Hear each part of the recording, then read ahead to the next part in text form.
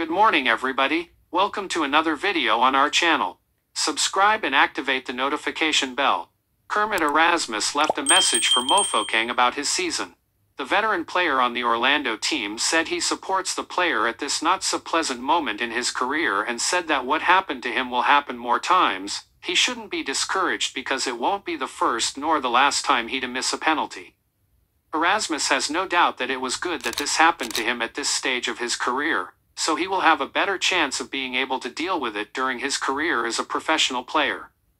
Erasmus also commented a little about the game against Mamelodi Sundowns and said that the Orlando team will have to change practically everything they have done this season if they want to beat the Sundowns team.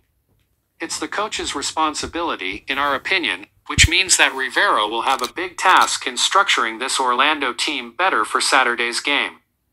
It is clear that the Orlando team will have to use a different strategy if they want to defeat their rival. We stopped here. See you in the next video. Goodbye.